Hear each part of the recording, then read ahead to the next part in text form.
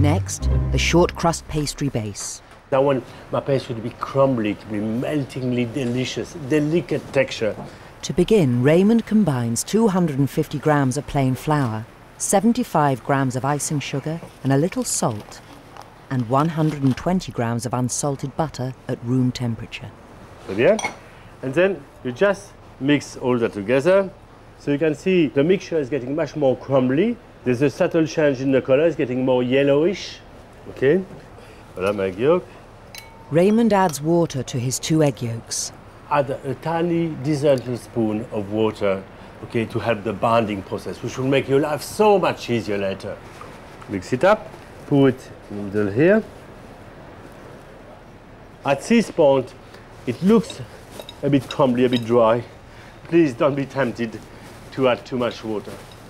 Then with the palm of your hand, don't overwork. At that stage, you just, voila, that's it. This is enough pastry for 2 tarts, so Raymond divides the mixture before it goes into the fridge to firm up. Très bien.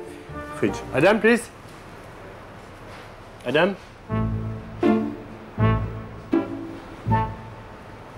No, Adam.